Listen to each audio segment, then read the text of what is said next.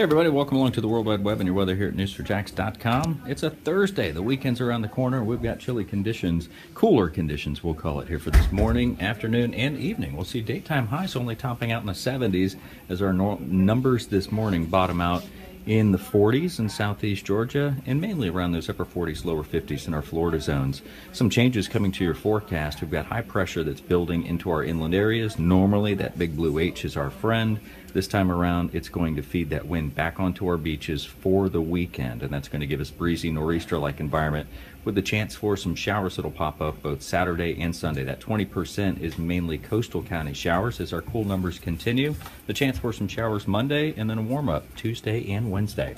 That's your forecast right here on the World Wide Web at news4jax.com. Have a great Thursday.